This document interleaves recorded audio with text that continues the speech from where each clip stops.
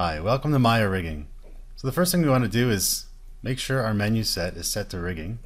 And let's click on the rigging shelf. We can get some of our items quickly from the shelf. So before we get into rigging, I just want to explain how the hierarchies work. Maya operates on a hierarchy system, which is basically just a child-parent relationship. I'm going to go to polygons for a few minutes. I'm going to create a couple of objects and demonstrate how the child-parent relationship works. So first I'll just create a few objects.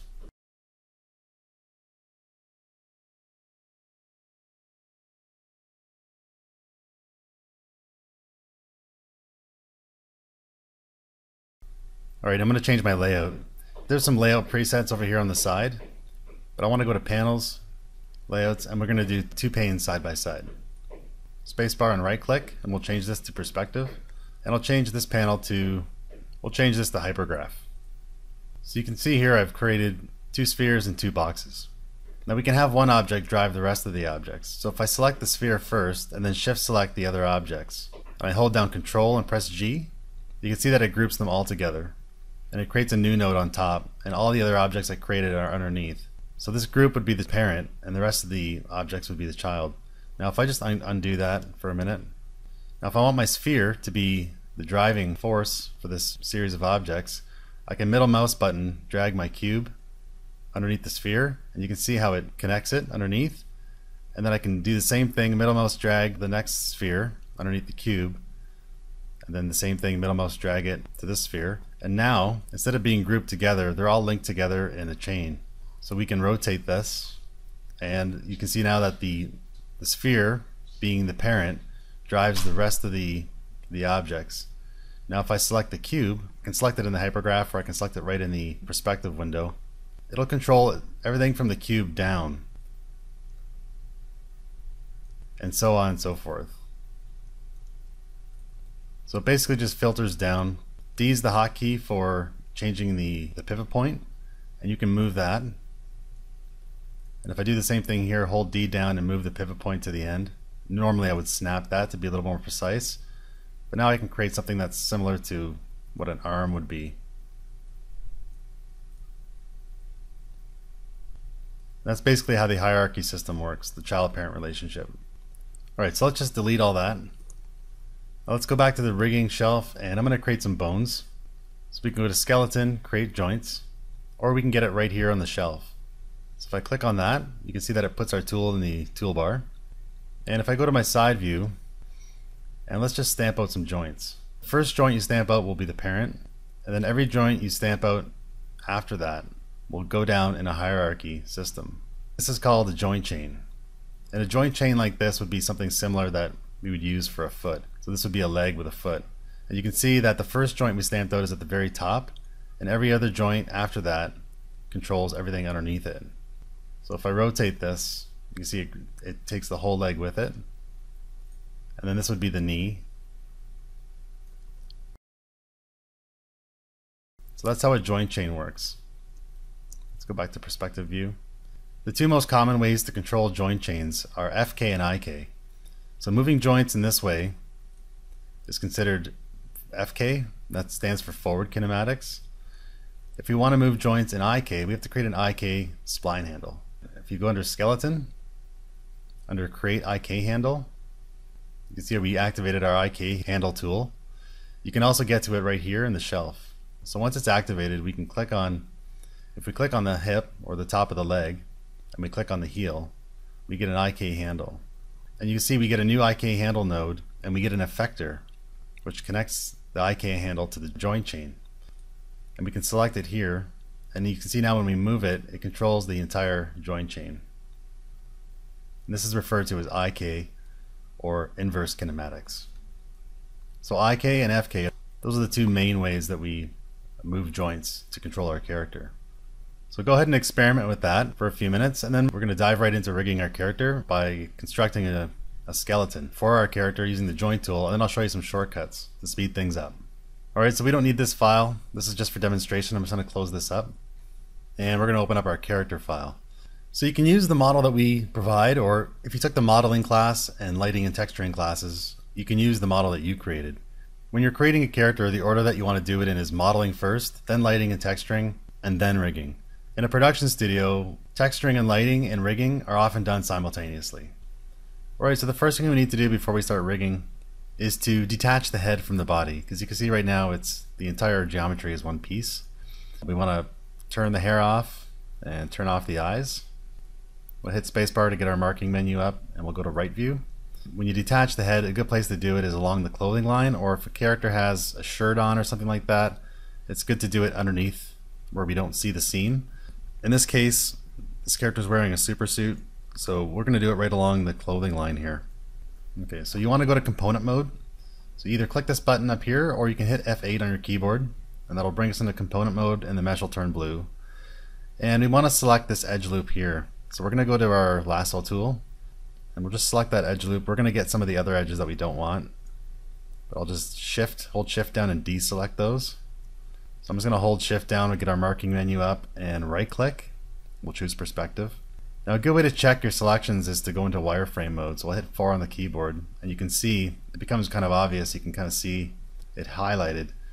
And you can see we have that whole edge loop there. And you just want to make sure, you want to make dang sure that you don't get any more edges than that edge loop, because we're going to detach the head from the body, and you don't want to have any problems with any other detached faces anywhere else.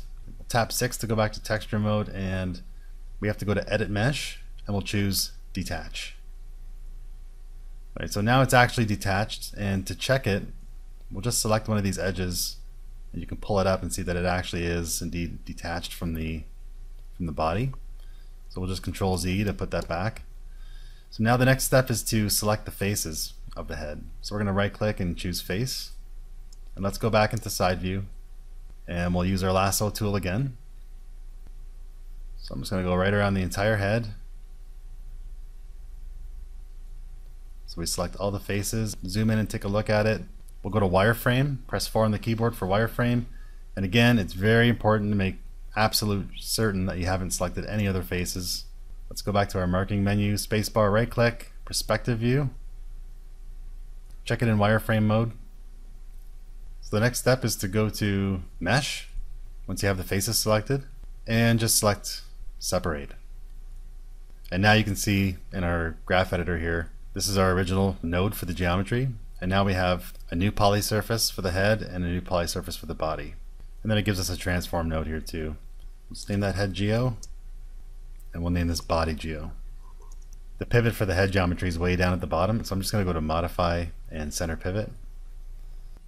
Alright, so now that we have the head separated, we're going to duplicate the head by using Control D on the keyboard, and then we can move it by hitting W on the keyboard.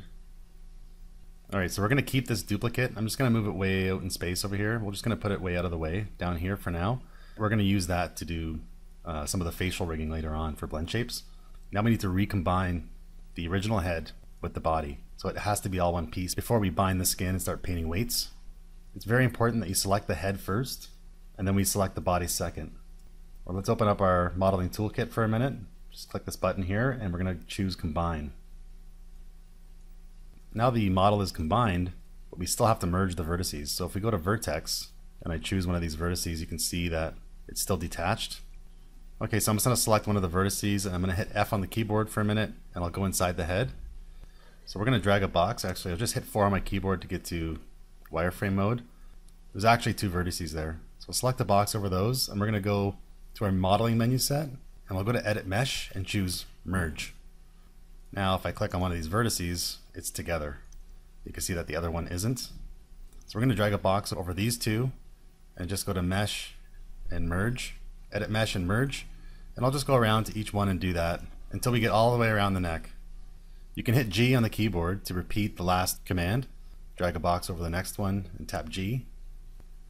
Alright, so now I've gone all the way around that edge loop, merged all the vertices together around that area of the neck, and now you can see that our model is all one piece now. So the first thing we need to do for rigging is set up our bone structure for our character so that we can bind the skin to his bones, and that's how we're going to get this character to move. Alright, so let's set up our layout. You can see we have some layout presets on the side here under our toolbar, but let's go to panels. We'll go to layouts, and let's go 3 panes split left. We'll keep this as our perspective, and we'll change this to our outliner. Most professionals use the outliner because everything's laid out vertically, and it's just easier to see things this way. But when you're first starting out, I like to use the hypergraph. So we've got a hypergraph panel, hypergraph hierarchy. It's just a little easier to see all the hierarchies. You can see all the child and parent nodes this way, but it's just displayed in two different ways. So when you're first starting out, I think it's easier to see it visually in the hypergraph, so you can actually see everything expanded. In the outliner, it's basically connected the same way. Everything's connected the same way, but you just can't see all the children. You'd have to hit these plus signs to expand it, and then you can see them this way. So I'm just going to keep both up, just so you can see the benefit of using both. Alright, so just a quick run through what's in this file. We have our body geometry. We have two groups for the eyes. The eyes are built with the eyeball, the iris, and a pupil. Then we have our hair geometry. This is a group for the teeth, which is currently turned off. You can right click and go show or hide, but right now we just have it hidden. We're going to complete the modeling for the teeth when we rig the face so that we can open the mouth. Then we can more accurately rig the teeth and make sure that they fit inside his mouth properly. So the teeth are the last thing that we really finish in modeling. We block them in, but we don't finesse them and refine the teeth until we're able to start rigging the face.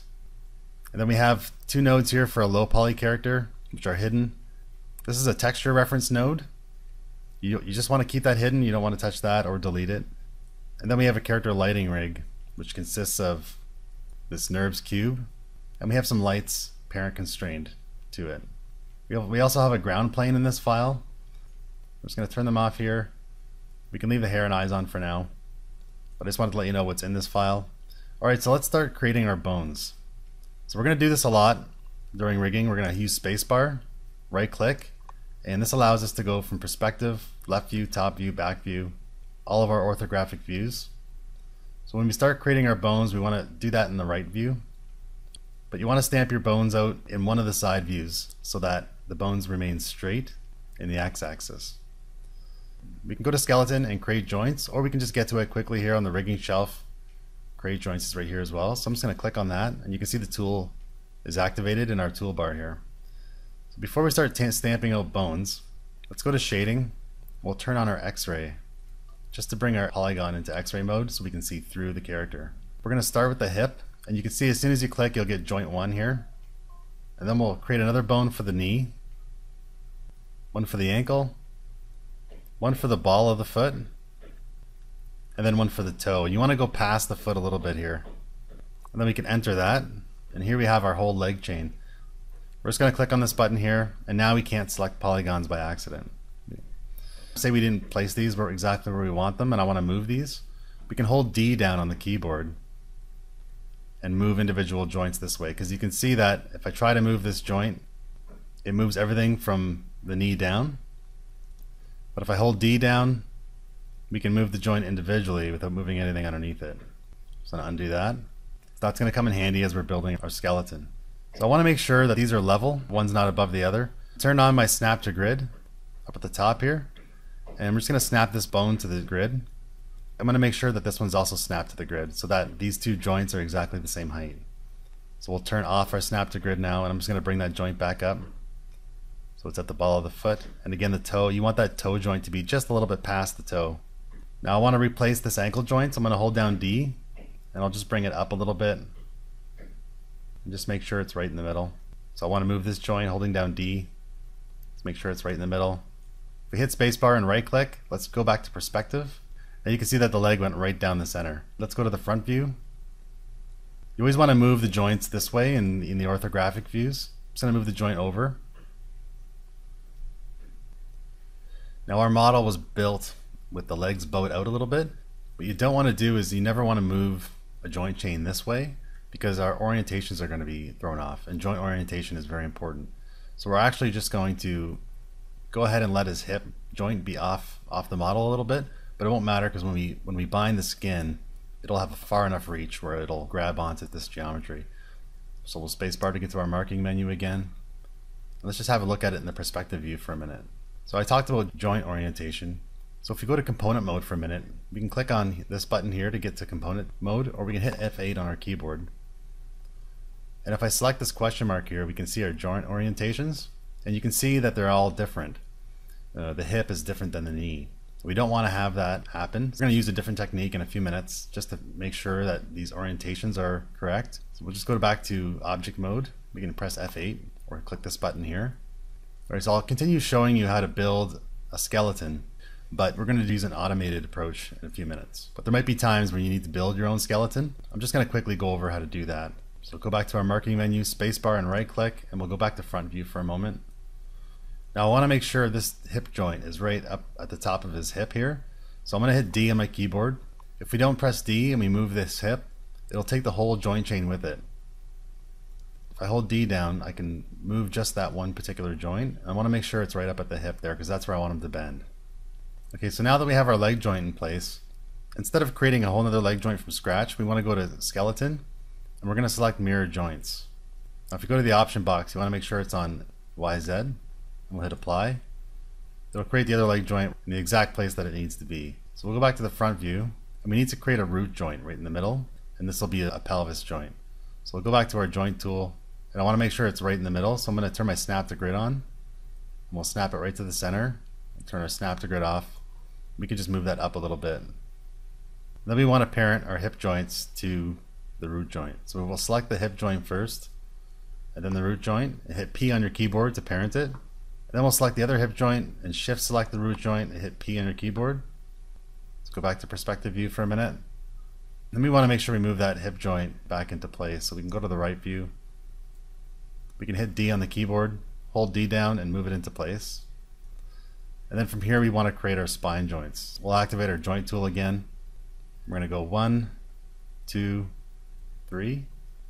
Then we can just move the spine joints into the center of the body. Then you want to select the lower spine joint and the root joint. P on the keyboard to parent them. So you want to be able to select that root joint and have it select the entire skeleton. And hold D down to move these joints into place a little bit better. So we have a lower, a mid, and a top spine joint. And then from there we'll go to front view and you'd want to add in some clavicle joints. And then I'm going to snap to grid and you want to have a shoulder joint. I'm just going to use my snap to grid so that the joint chain is straight. And then I'll move them into place after. You'll want to place a joint in the middle of the forearm so that you can get a forearm twist later on. We'll turn our snap to grid off and then using D to move them around.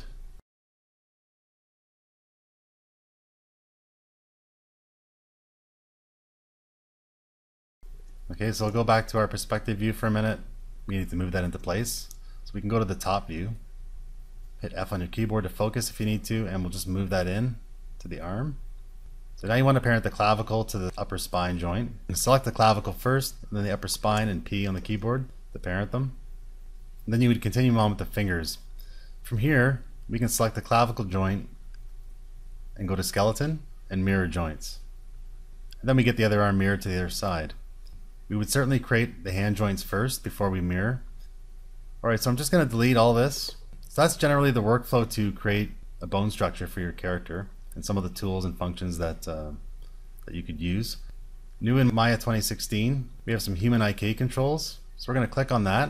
Over on the right side of your interface here, you can see that we have create skeleton and create control rig. We're going to make our own rig, but we're going to start with a base skeleton. So we just click on that. You can see it creates a skeleton for us. There's a little node in the center here we can select and change the size. So I'm just going to scale that right down just so it roughly fits our character. We'll go into the side view and this is just going to get us most of the way there. We're still going to have to make adjustments so that it fits our character properly. So we're going to use those move tools that I mentioned earlier, holding D down on the keyboard to get things in the right place in the side view, and then we'll go in the front view and just move things around a little bit there. So let's just drag a box over so we get both knee joints. And we'll press D on the keyboard. We'll drag a box over these joints so we get both right and left. Move the ankles into place. And then I'm going to get the ball of the foot in the right spot, and it didn't create a toe for us, so we're going to create a toe joint. With both these joints selected, I'm going to turn on snap to grid and I'm going to snap them right to the bottom just temporarily, and then I'll create a new joint by going to our joint tool here. And I'm going to snap that one to the grid as well. Now we'll turn snap to grid off. I just want to make sure that both these joints are on the same plane. Now I'm going to drag a box over both these joints and this one joint, and we'll just bring them up a little bit. And I want to make sure that the toe joint is just a little bit past the actual geometry. So let's take a look in our perspective view. Alright, so let's hold V down on the keyboard. I'm going to snap that joint right to the ball joint, and then we'll bring it straight out. So let's select the toe joint first, then we'll select the ball joint and hit P on the keyboard to parent it. Now that we've used this automatic skeleton generator in Maya, I'm just going to go back to component mode for a minute, and I just want to we're going to hit that question mark, and now you can see that the joints are all oriented properly. We can see that the Z-axis is pointing straight forward. Now we don't have to go through the process of orienting all of our joints. We're going to rebuild one half of the skeleton. Just make sure that all the joints are in the right spot, and then we're going to mirror the other half to the other side. So let's just delete the joint chain from the shoulder on the right side, and then we'll delete everything from the hip joint down on the right side as well. I want to move that hip up just a little bit. So I'm going to hit D, just move it up a little. Something like that should be fine. Press D again, and I think that leg will be just fine the way it is. So with the hip joint selected, the entire leg chain selected, we can go over to skeleton, and let's just select mirror joints. So you can see this is a lot quicker than building it from scratch. Alright, so I'm just going to head over to the perspective view for a minute. I'm just going to take a look around. The whole arm chain needs to come forward, so let's just bring that forward. So let's just select the elbow and bring it back. Make sure that's in the right spot. And then we'll bring the wrist joint forward.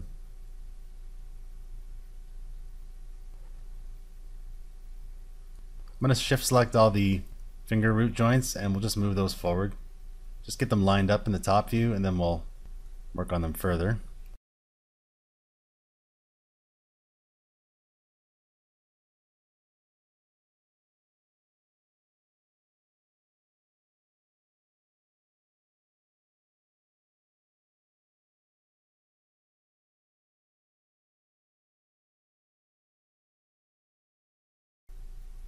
Alright, so I'm going to double click on my move tool, and let's set this to object, and just make sure that the joints are in the right spot for our model.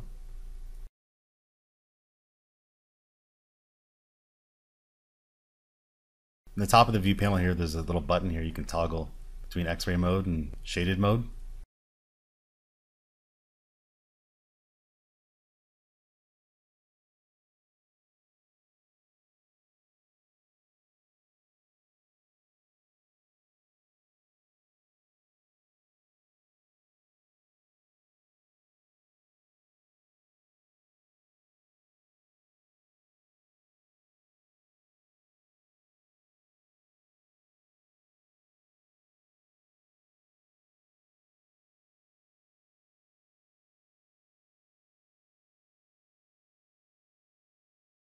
So it's a great idea to have the joints come just a little bit past the actual geometry, just to make sure that it gets the very tips.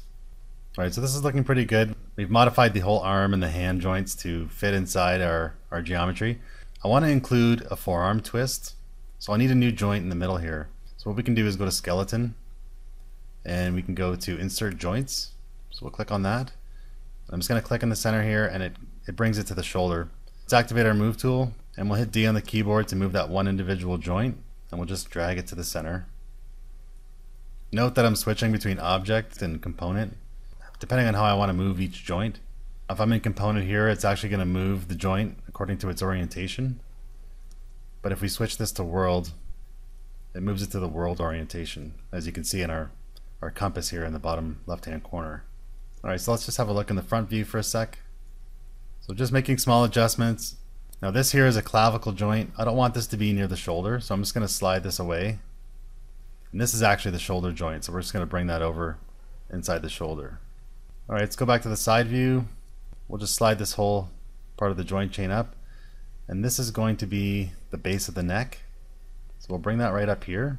So we have our base of the neck here, and then we want this joint to be at the top of the neck, the base of the skull basically. So this is the joint that we'll use to rotate the head around.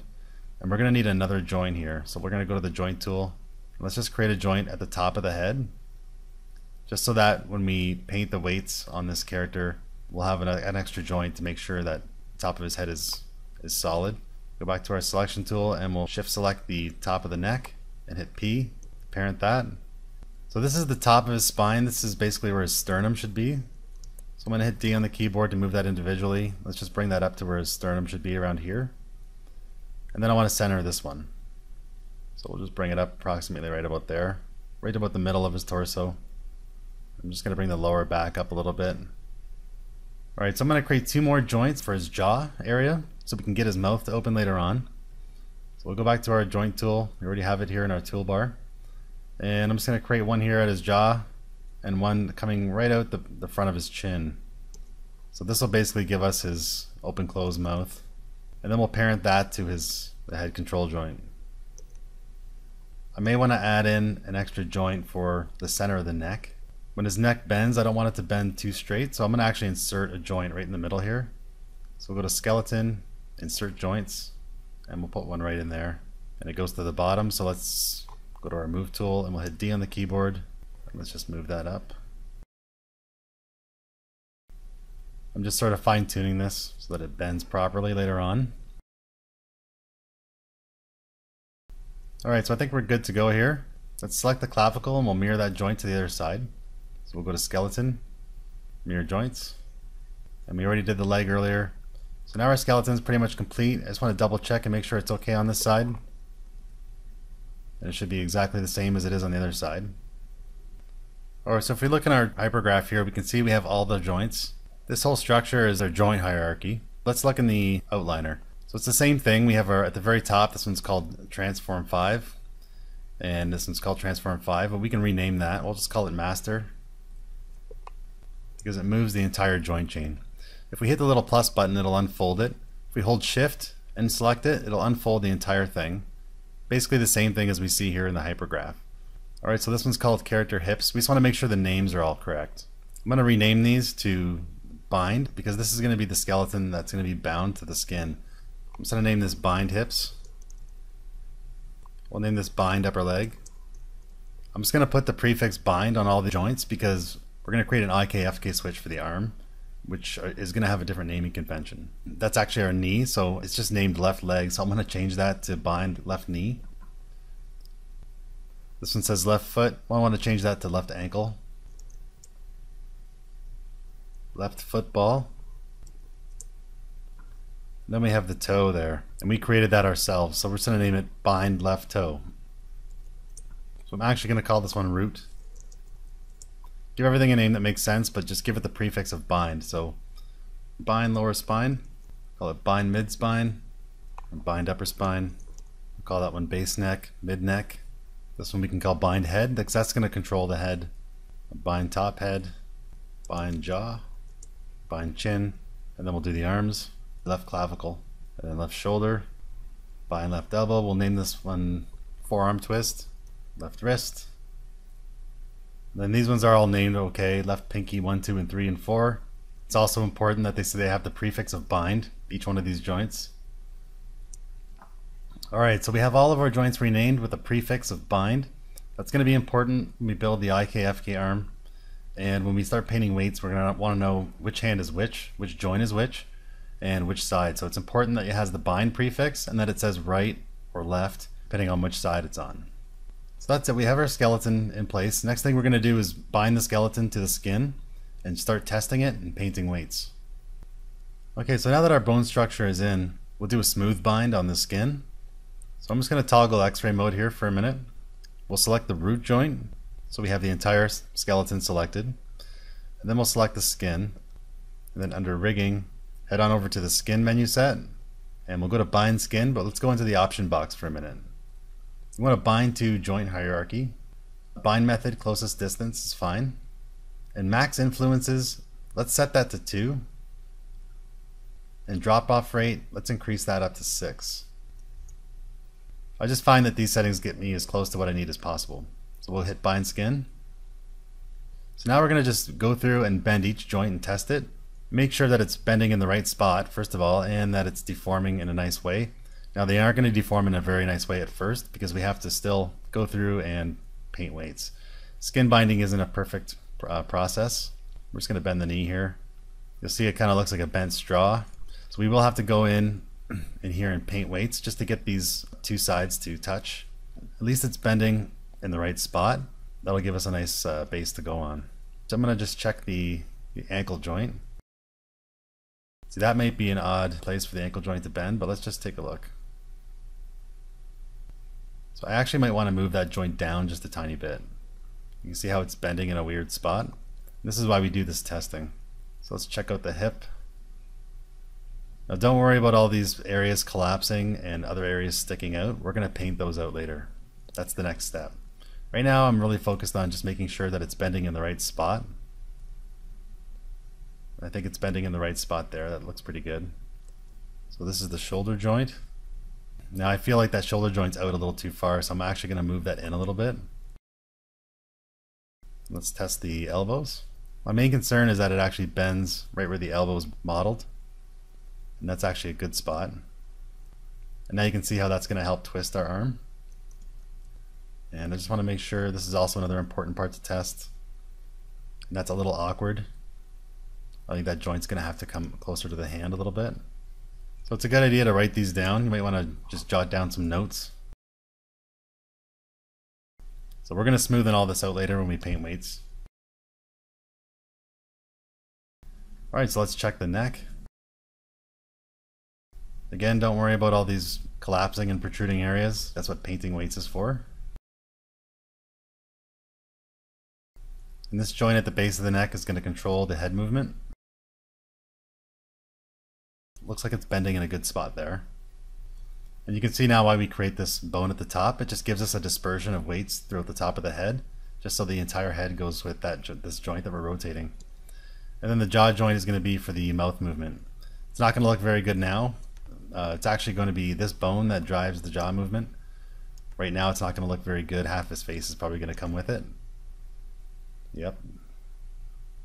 But we're going to paint weights so that only the bottom part of his face opens up. Right now what I'm looking at is to see where it rotates from, that the joint is in the right spot. I can see that's rotating from his jaw, and that should look good once we're done painting weights. Let's detach the joints now. We're going to make our changes. It's always good to go through that process. You can see that there's a couple of joints that we do need to move. So we'll just select the root joint first, and then the body, and we'll go back to skin, and we'll choose unbind skin, and let's look at the option box for a minute. Keep delete history on, remove joint colors. Okay, detach. So I'm just going to make sure that's all detached properly. Yep. Alright, so let's make the changes that I noticed that need to be made. So we'll select those joints and hit D. We'll bring those down a little. And the next one was the shoulder joints needed to come in toward the body a little bit more. Now I want to make sure it's the exact same on both sides. I'm going to blow away this shoulder. We're just going to delete that entire joint chain. I'll make the changes to this side and then mirror it again. Alright, the other change that needed to be made was the wrist. It needed to be closer to the hand. So I'll just select that wrist joint, just bring it closer to the hand. And it only needed to be a tiny bit. That should be just fine. We'll just run through and test the fingers really quickly here. Again, I'm just checking to see if it's bending at the correct spot. I know it's going to collapse like that right now, but what's most important is that the joint is in the right location. We can use our up and down arrow keys to move our selection up and down the joint chain.